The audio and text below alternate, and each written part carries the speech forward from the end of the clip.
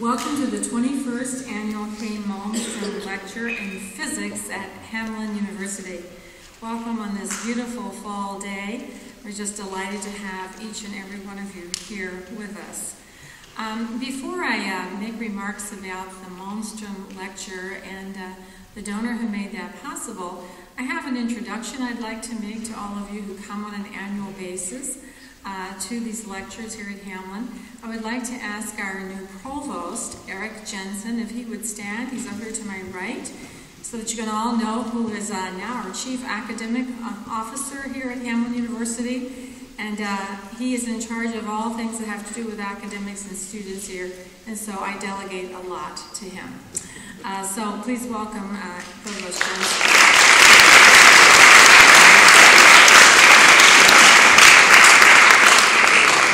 And as has been my custom, I would also like to ask all of the colleagues and the students who have and enjoy wonderful relationships and benefits from our faculty in the Department of Physics.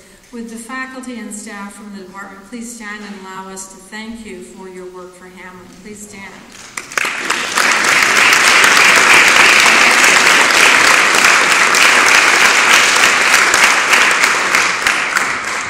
And they, of course, have great working relationships with the Dean of the College of Liberal Arts, and I believe most of you know him, but in case not, Dean John Matashek. John, would you please stand?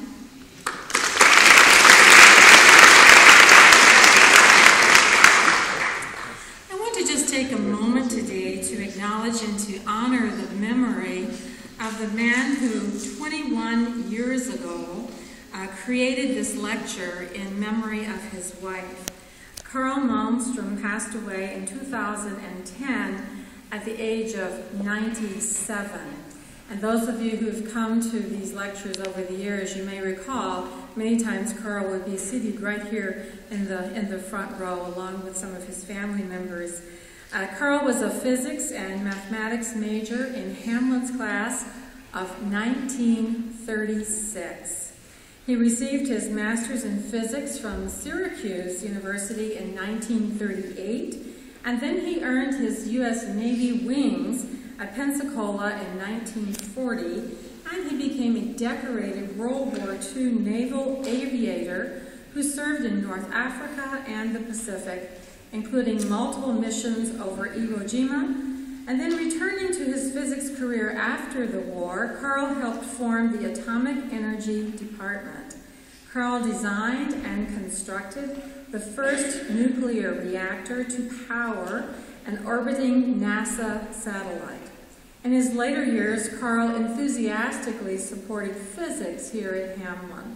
He continued to travel the world, and he even piloted small aircraft into his 80s. He was awarded an honorary Doctor of Science from Hamline in 1991. And so Carl endowed this lecture with funds to the university as a way of not only honoring his wife, and her name was Emma K. Malmstrom, and honoring their life together, but also as a way to give to the Hamline community members access to some of the best scientific minds of the world. We have welcomed many great scientists, professors, over these, as well as practicing scientists in all sorts of organizations, corporations, entities around the world over these 21 years. And we have given students and professors and the public from some of our public schools, and if we have some teachers from some of our schools in the area, we also welcome you today. But have an opportunity for us all to come together and to talk with these very, very reputable, noted, extremely well-credentialed scientists, and Carl made all of that possible. Carl personally attended the first 19 annual lectures before his passing, asking those great minds difficult questions. And I was just speaking of just a while ago with our special guest today, and I said, you know, you may have missed Carl, because Carl really enjoyed having some time with our lecturers, and at 95, which would have been the last time he was here, he was still pummeling the lecturer with all kinds of questions, and that was always a very enjoyable opportunity for our special scientist guest. And so, even as we begin this activity today, even though Carl is not with us, I would like to ask us all to applaud in his memory and in honor of this day.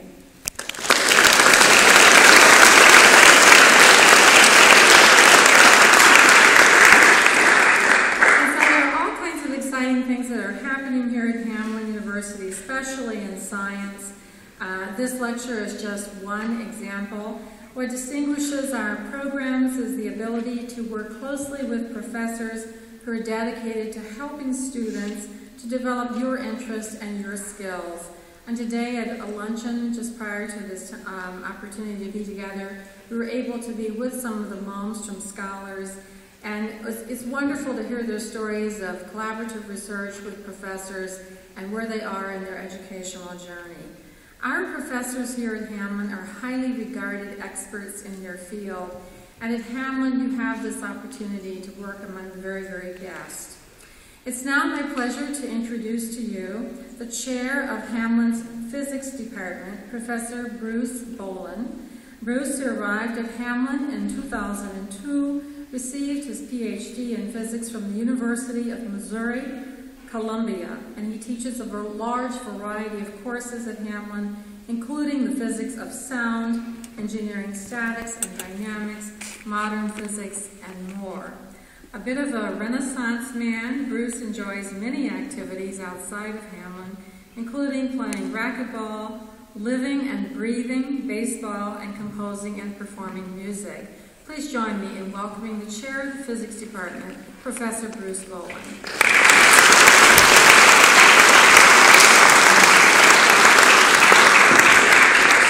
Thank you. Welcome, everyone. I wanted to say a few brief words about Wolfgang Kettele. I know there's a lot in the handout that you have, but I wanted to hit a few highlights. Wolfgang has been the John D. MacArthur Professor of Physics at MIT since 1998, where he leads a research group exploring the properties of ultra-cold gases.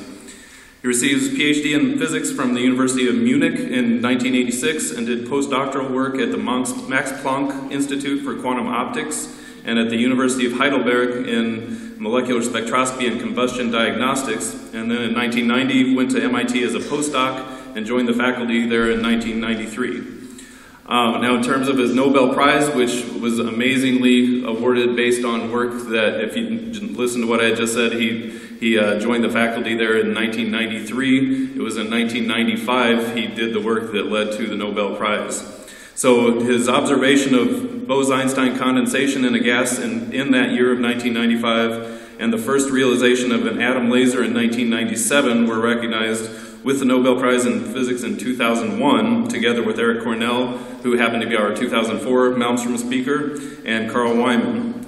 Now, the way physics research works, sometimes you see something in experimental physics that you don't understand and then try to apply theory to it. Sometimes it's the other way around. You have something that's theoretically proposed and don't see it in the experiment for a while. Now, this is one of the cases of the latter, where this was actually based on work that Bose and Indian physicists had theoretically worked through in 1924 and had difficulty getting it all accepted, published, and so he sent his work to Albert Einstein, and then Albert Einstein had the work, went through it, made sure he agreed with it, and had the work published and under Bose's name, and so that was the earliest development of Bose-Einstein condensation, but that was 1924. It was 70 years or so before this was actually seen in the laboratory, jointly almost at the same time between the group I'd mentioned that were the co-recipients of the Nobel Prize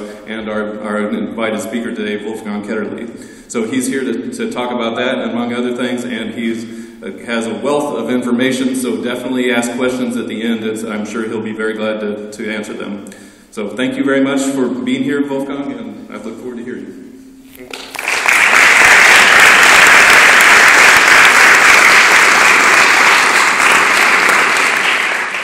Good afternoon. It's a pleasure to be here, and I should say, no matter how busy I am with research and teaching, I love to give a few public lectures every year because it's important to me. Important for a number of reasons. One is I want to teach or I want to lecture beyond just the physics community to show people that science, and in particularly physics, is still very, very exciting. Today I want to give you an example of a discovery in physics which took place 15 years ago, rather recently, and it has changed the textbooks of physics.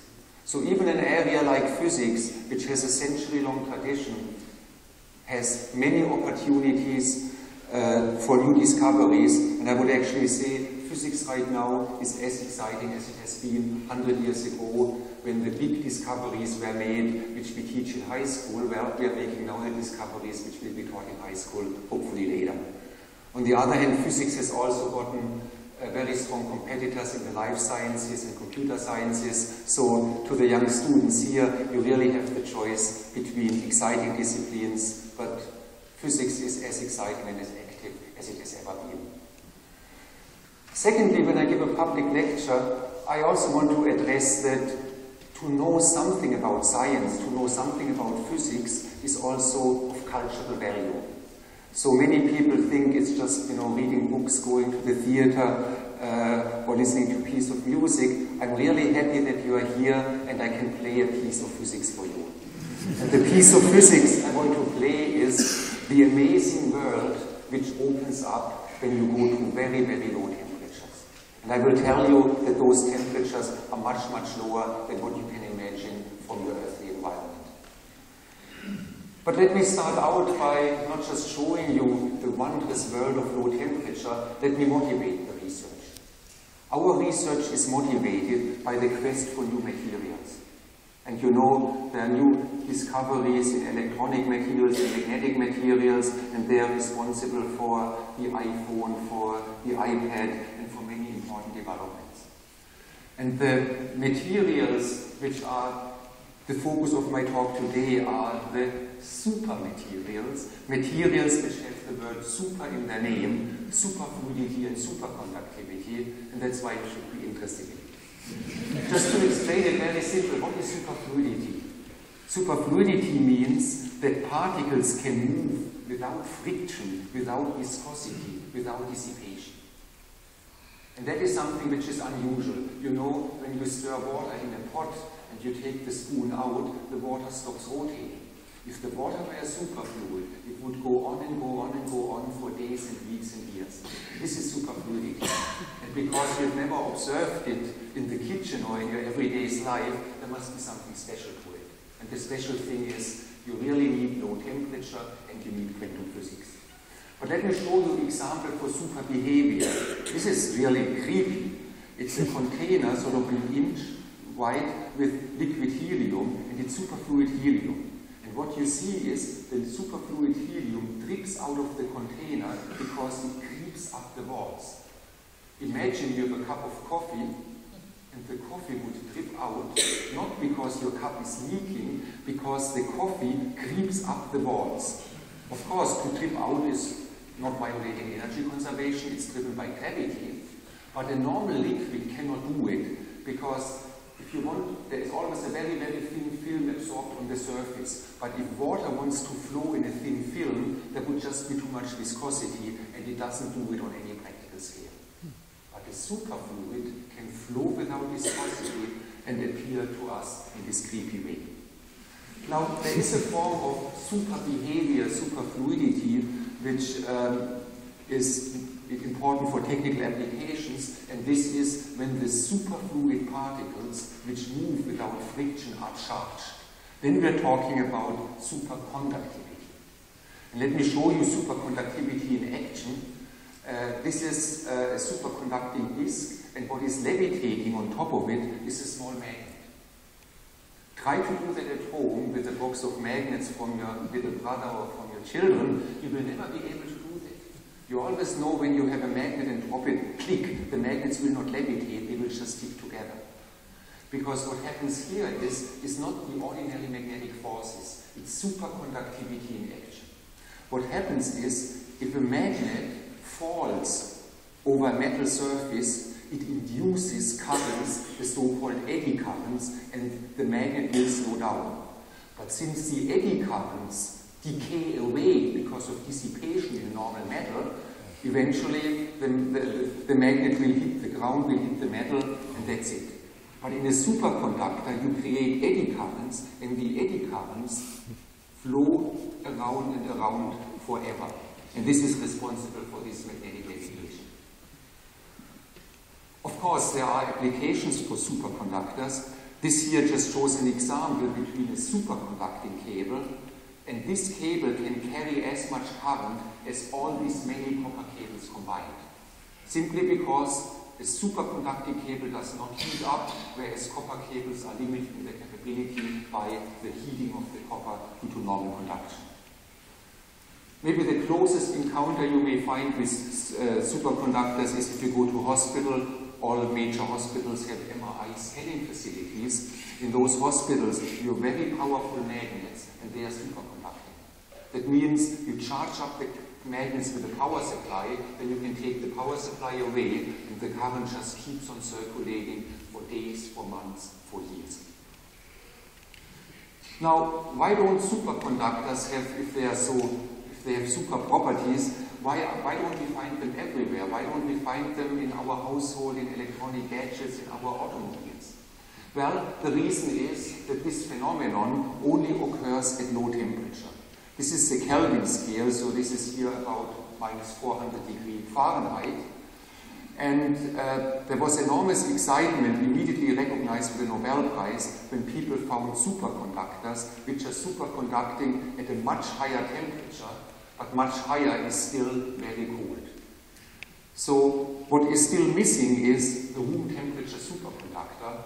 And I can guarantee to the young people in this audience, if you do research and you discover a room temperature superconductor, you will have a big impact on science, technology, and even society.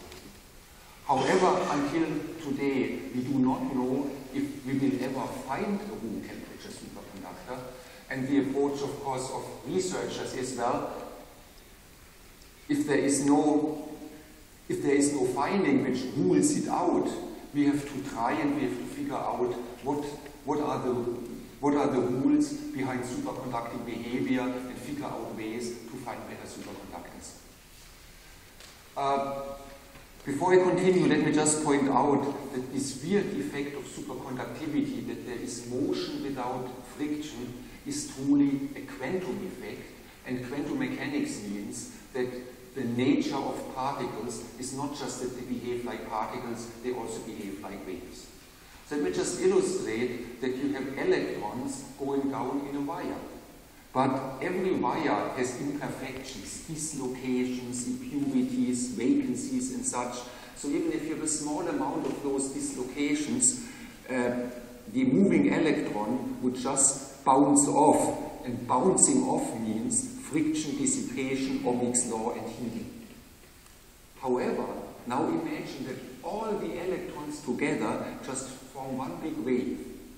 Then this wave can just move around the impurities. It's a little bit like if you go to the shore and you put a stick into the ground, and then the waves just bend around the stick and continue unobstructed. So the physics of waves makes it possible to have superconducting behavior, motion without friction. But now the question is, how can we make all particles, all electrons behave like one big wave? So I was, as a motivation or as a big goal of the field of solid-state physics, I was putting out the quest for better superconductors. And now you can approach them the following way. You can say, well, maybe we can just take the structure of a superconductor, and this is a unit cell of one of the most advanced superconductors. The only impression I want to give you, it's very complicated. It has barium, ytterbium, copper and oxide atoms. But the message I want to give you, if you take this structure and put it on the most powerful computers of the world, by a big margin, the computation power is not enough to predict accurately the superconducting behavior. Modern materials can be so complicated that even with the most advanced computational methods, you cannot calculate the superconducting properties. So that means we have to do experimental research. Now, the material designer people who